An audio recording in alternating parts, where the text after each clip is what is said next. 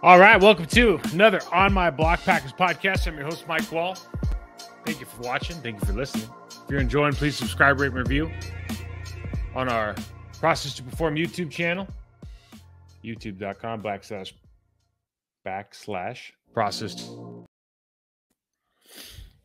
your host, Mike Wahle. You can find me at Mike Wahle68 on Twitter, Process to Perform on Instagram. Our show is sponsored by BetOnline AG. BetOnline is your number one source for all your betting needs. Get the latest odds, lines, and matchup reports for baseball, boxing, golf, esports, football, and more. BetOnline continues to be the fastest and easiest way to place your wagers, including live betting on your favorite casino and card games, available to play right from your phone. So head to the website or use your mobile device to sign up today and get into the action.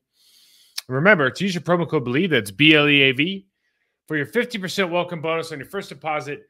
BetOnline, where the game starts. And we don't have we have a game, but we already did our review because we lost on Thursday night to the Lions. So I wanted to take Monday and just spend a couple of minutes. One of the biggest problems we have is the run game. Obviously, if you're a Green Bay Packers player, coach, organization member, or fan, we're averaging 3.3 yards a carry right now. And if you take out Jordan Love's 4.5 yards a carry, Keyshawn Nixon had one rush for 11 yards. Aaron Jones has 4.2 yards a carry, which is below average, but it's better than anything else we got. But poor AJ Dillon's at 2.7. The league average is always somewhere around like 4.5 for the last couple of years now. So you think 3.3, 4.5, you're actually a long ways away. And all I wanted to do today was just go through the last game versus a good Detroit Lions team, was a physical team, divisional opponent, and kind of figure out what exactly is going on in the run game. Is it a scheme thing? Is it an execution thing? Situationally, are we playing the right? Are we playing smart ball? Does our quarterback have the option to get out of bad plays, etc.?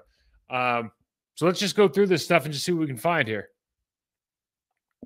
So the first thing we see is we're in 12 personnel, 2 tight ends, 1 running back, and you've got the tight end to the left is hipped off, which suggests historically that he's going to go backside from that position. He at least has the option to. We don't have a lot of runs that you're going to have some sort of slip or scoop block play side between the left tight end and the left tackle up to 37. So unless we think that we're going to try to capture the edge by blocking that tight end who's off the line of scrimmage on their stand-up outside linebacker defensive end, chances are that this is going to be a play that might start to the left, but it has every possibility to bend back to the right. We just look at some of the really basic stuff. Your left tackle and left guard, there's a huge split between them.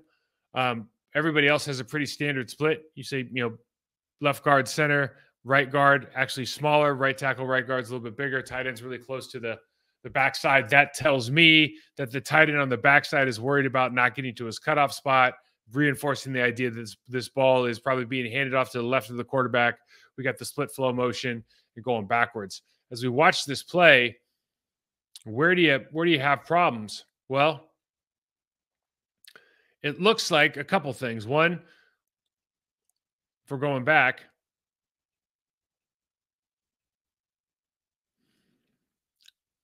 Royce is going to take a good first step. His hands are wide, so he's going to get pressed on his chest. So he's going to get stood up in the hole. You have John Runyon Jr. is going to step behind himself, and Myers is climbing quick, so we're not really taking care of the down lineman here. He climbs through fast, and the down lineman's going sideways now, so that's not a bad thing, but he does have leverage and is kind of forcing the jump cut back to the backside A gap. And then Musgrave steps underneath himself on the backside, so Zach Tom takes his footwork to work that backside C up to the linebacker where he can hold off and wait. They get a good job, and really this play works because the tight end and Zach Tom, even though they don't make the play on the linebackers, that gets pushed off because there's bad angles. They're basically fighting each other on the backside. There is a lane there, at least for AJ to put his head down and run through that linebacker, but they've pushed that guy 2-3 yards off the line of scrimmage.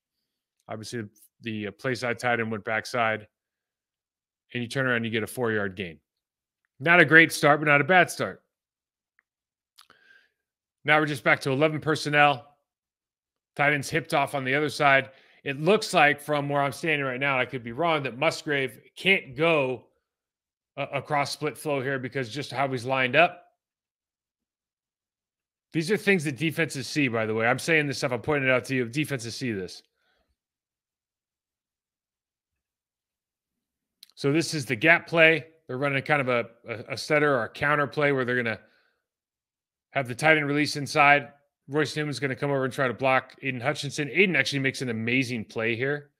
But here's what's kind of nuts about this play. You see the path of A.J. Dillon. And A.J. has got a 3 technique to this side. And usually you're going to try to run this ball off of the tackles, the right tackle. So Zach does a good job of stepping down. But once you take that hard angle down, it's hard to rise up and get to the second level. So you've compromised your ability to get to the second level by trying to take care of the down defender. You see the tight end is kind of gotten beat inside by Anzalone, so that there's really nowhere for AJ to go. And then, of course, Aiden kind of matrix moved Royce Newman inside. So now AJ's got to take a hop outside and try to make something out of this play. My only observation here is that just from, and I'm sure if I talk to Amon, he'd say the same thing, is the handoff is to go to the A gap here. That doesn't really make sense. It leaves him very optionless. If you handed this ball off with the intentions to go to the B gap where the 3 technique is, and you're going to move off the spot, and now you can cut left or right off of that block. That seems to make a little more sense in the way that, first of all, the way that A.J. Dillon runs, and then 2, the way that the scheme's set up to be successful. So a play that, had some promise, doesn't work out. Now we're back to that 12 personnel. You've got Luke Musgrave on the left. Or I don't know if we're calling DeGuara a tight end or it could be 21 or 12. But we got him hipped off on the right. He's off the line of scrimmage. He can go into motion, and he does. And now we're trying to run the lead play with the backside guard pulling. And we have what's different for this play than maybe some others is that you're leading with your fullback or your tight end. So let's start with 88 Musgrave over. So we're inside release. When you inside release and you actually turn your shoulders and you try to get skinny like he's doing, you allow that defensive end to push you down and collapse the hole. What you'd like to see is him to get the second step in the ground and kind of fight through this block and then make a hard right turn to have a car accident with Anzalone if he decides to shoot the gap. But when you just go down and let the defensive end ride it down, a little bit easier to block. DeGuara does a good job of meeting the man where he's at. John Runyon Jr. is coming around to block the linebacker. And now we're just pushing the pile. Aaron Jones is pushing the pile off DeGuara. Anzalone can't quite get there, so I think we get a couple good yards here. End up coming off of Rasheed Walker's block. So as you'll see, we've run 3 plays here, and the running backs are working hard to get 4 yards. It hasn't been easy sledding. There's no gaping holes, and there are holes that get filled up fast. Got our 2 backs in the backfield. 81 is clearly going from left to right here in a split flow kind of motion.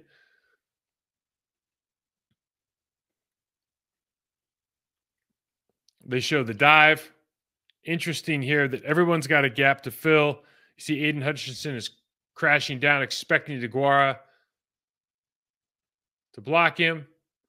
They immediately react. This is the option play that we've seen already. Brian Branch beats, I think that's Dobbs outside, gets to the quarterback, and then DeGuara can't quite get all the way out in time to hit the pitch man. This play is doomed from the beginning, really, when Dobbs doesn't make that crack block on Brian Branch right here.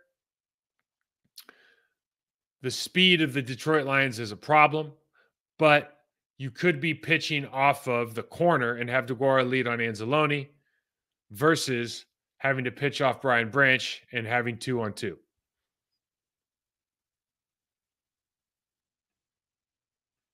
You've got a 2 tight end look. Both players are hipped off.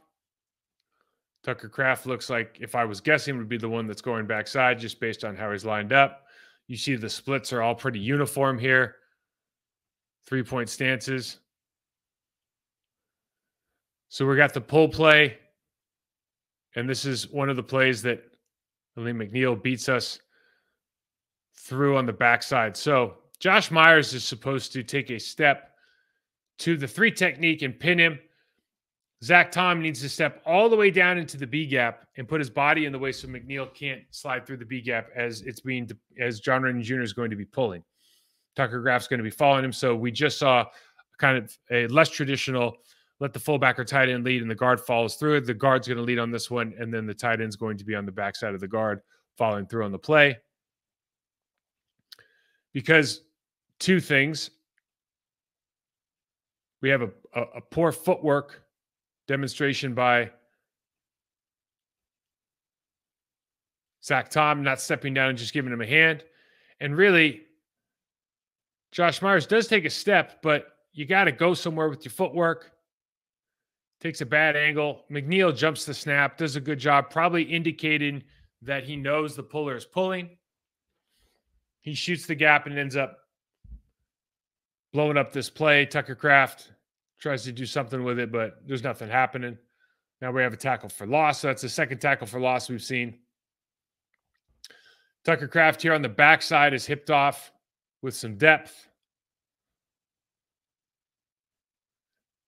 Again, the obvious thought process when I'm saying this for the defense is, my guess is Tucker Kraft's not going to be there when the ball snapped. And my guess is he's going to leave, which means that 63 probably has to come out and block the defensive end, which means that the defensive tackle is probably going to be blocked by Royce Newman, and it's going to be a play side block. In other words, this all tells a story. And now you can run play action off this. You can run play action off of anything. You can run the option off this.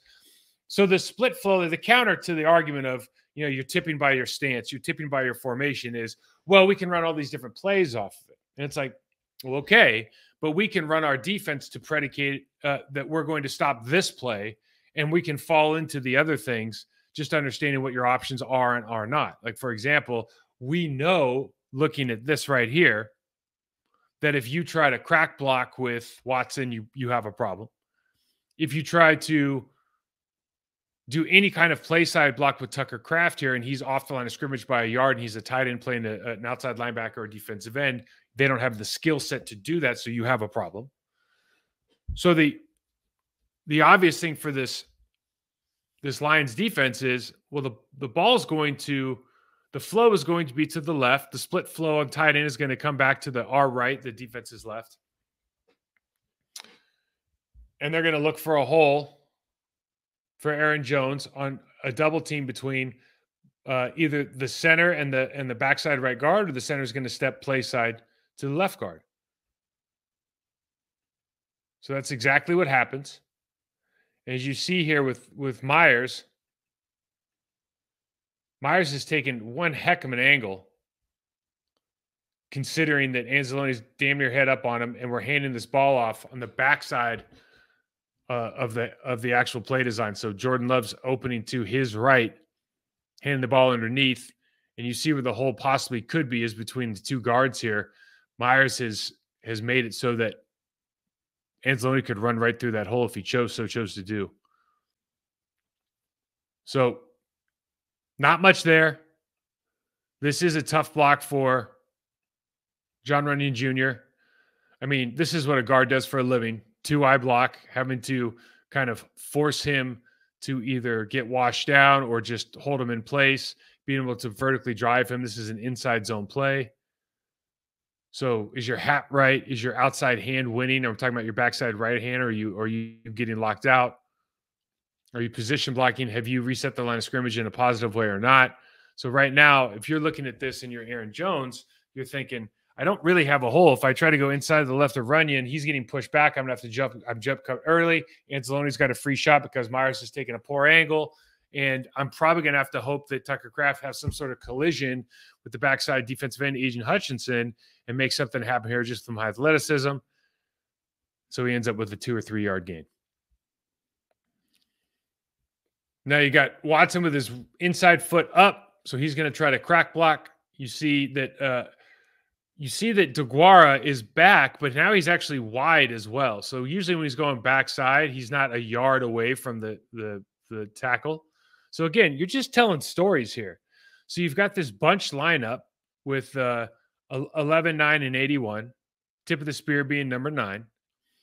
Why is he split like that? Well, he's probably trying to crack block. Okay, why is 81 wider than normal, but he's still deep? Well, he's probably trying to. I mean, these are things that, again, it's just easy to read. And I'm not saying it's easy to read on film. I'm saying is when you're sitting, if you've watched a ton of film and you see this, you automatically go, oh, this is probably what's going on here. At least you have an indicator. Okay.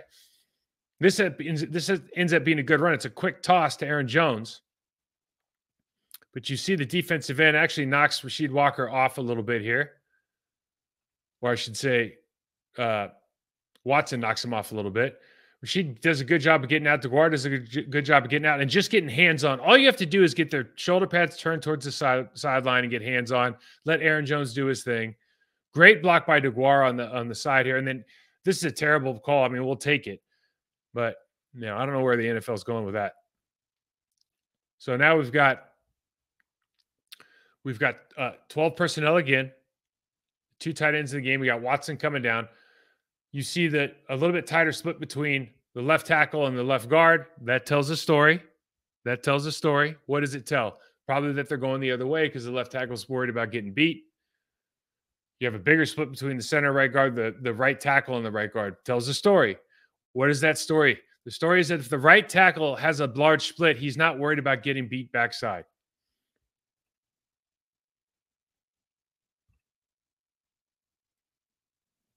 So what happens?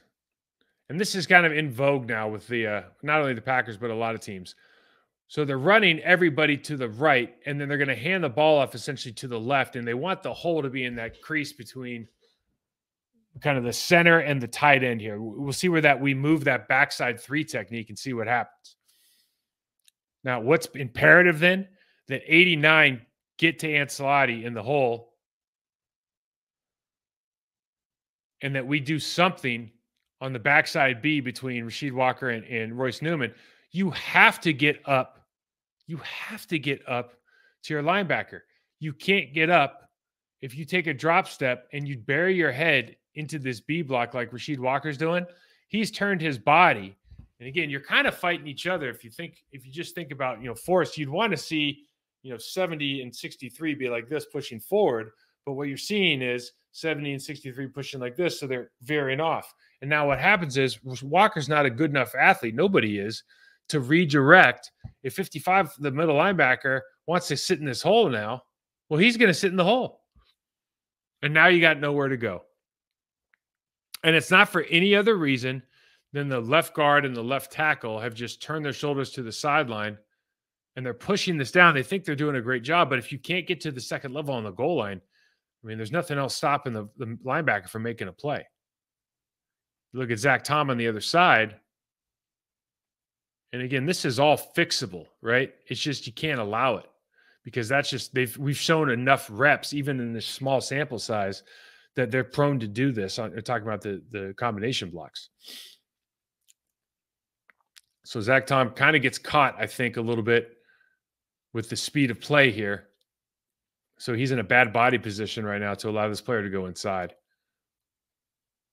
And they make a good play on the ball. If this is all we got 11 personnel. You see that DeGuara is off. He's in a position. He's looking across, suggesting that he's going to go across. They've got 7 in the box. They're showing now with the safety coming down that 53 is going to come inside. So what needs to happen over here if they're going to run to the left, which I believe they are with the lead blocker here. Okay, so they're going to bring DeGuara over. What needs to happen is there needs to be some sort of like triple call between the center, the left guard, and the left tackle. And all that triple call means that is that we're going to just pass all this off. Royce is now just going to take it right on the chest. And instead of being the attacker, he kind of gets stood up in this hole. Because you're playing with your hands outside, you're playing tall, you're not coming to this with a good hip hinge, hands tight, ready to strike and extend, punch through your hips, and have your feet chase your hips. And so now DeGuara's looking at this play, like, where am I supposed to go? He's kind of taking the hole. DeGuara slows down. Now Aaron Jones has to make a hard cut, which he does, and gets north and south and gets something out of nothing. But the reality is this play shows all you have to do is this is like when you make this call in the huddle. If the safety comes down to the end right here, you see him. It's an alert, okay? And you might just we used to make a bring it call. And that just means all the linemen are just going to step hard to their left now. So that means that Zach Tom is going to take the 3 technique. John Runyon Jr. is going to take the spiking 2-eye. The center is going to go up for the linebacker on the backside linebacker. We're talking now. Royce and Rashid are going to take those 2 outside, the defensive end and the safety. And now you have DeGuara lining up on Ancelotti. This could be out the gate if you communicate and execute. Because we've talked about it numerous times on the show. Anytime you slant, anytime you bring extra people and you're able to cut them off, if you're able to account for them, there's nobody home. In other words, one person has to make a mistake on defense, and Aaron Jones can exploit it. What they're banking on is, and what shows up here is, Royce Newman gets plugged in the hole, gets plugged right in the B gap by, I think that's Charles Harris. And then they're not able to get up on the second level because the center and the right guard and the right tackle haven't communicated this needs to be kind of a bring it call where everybody rotates up. So you see Josh Myers, instead of trusting that John will be there, he turns his body the wrong direction instead of just running up, getting north and south and running through this block. And now 55's got a free shot on your running back. He ends up making the play because, of course, he's going to make the play. So this is kind of an easy run and call. You're down in the red zone, empty backfield. They got 4 down linemen. You see that Aiden Hutchinson we're going to count him in the count. Now they're going to run a quarterback draw.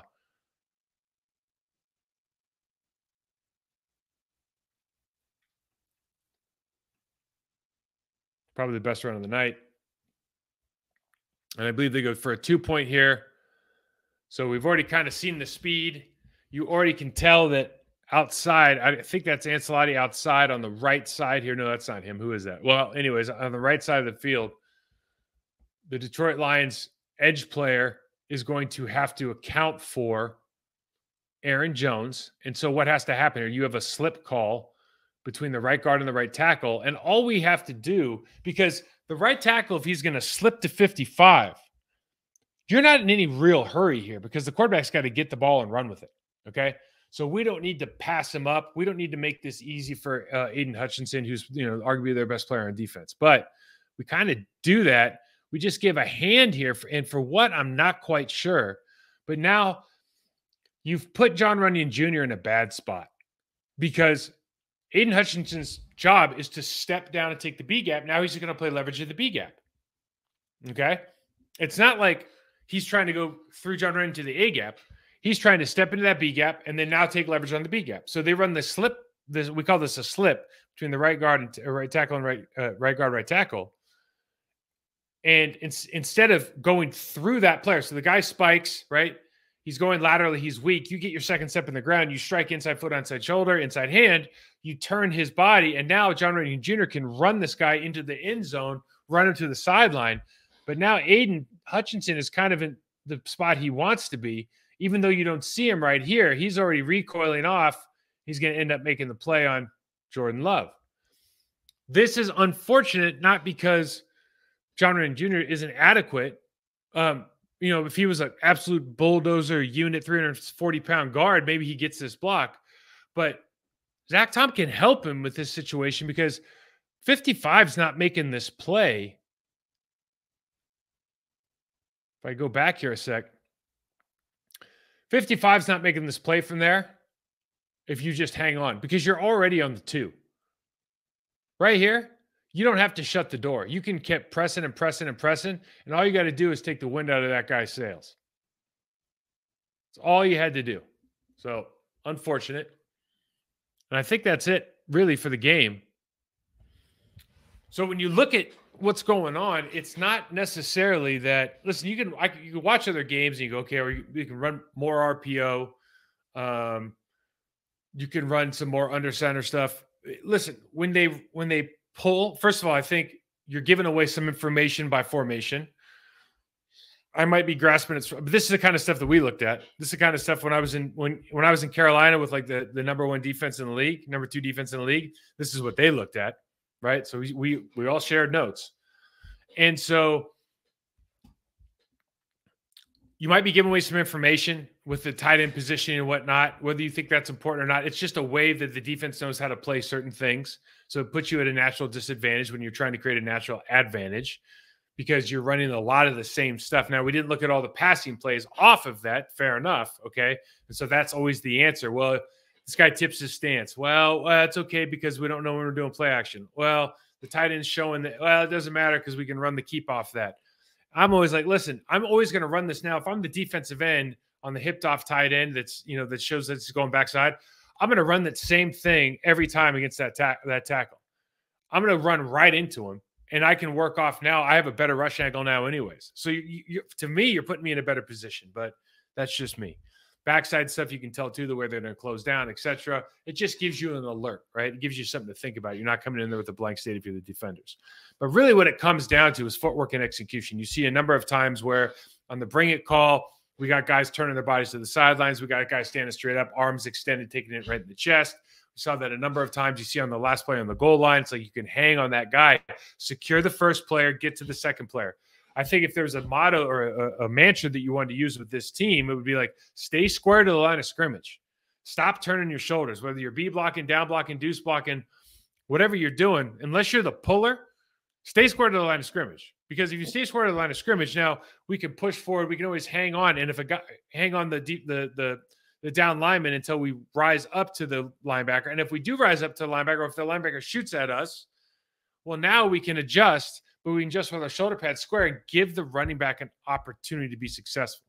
And I think the most obvious last thing is Elgton Jenkins isn't there right now. You saw a couple times with Royce, but it happens with everybody. You get stuck with your backside in the hole. You get stuck with your ass in the hole. You do that because you're not doing a good job of punching, extending, and then running your feet. The biggest thing you can do, again, is not get your body turned towards the sideline. You want to stay square to the end zone. You want to stay parallel with the sideline, not perpendicular to it, because if you do that with your shoulder pads, now you're able to fight pressure either way with the defender. You can try to press vertically, which puts them in a precarious situation, and you're given the opportunity for a running back. So it's footwork, it's body positioning more than anything else. We can talk about all the other, I don't like this scheme, I don't like that scheme. If you get your footwork right, you get your body positioning right, and you try to finish through the whistle a little bit more, strain a little bit more, and then communicate a little bit more, which was one of the things we talked specifically about in the preview show for the Lions is, are we going to be able to deal with their stunts and dogs, their blitzes, and all the movement that they do up front, because it will give you opportunities? The answer was no. We didn't do a good job of communicating. We saw the bring it play. We didn't do a good job on some of the backside stuff, the backside hinge, the backside back block.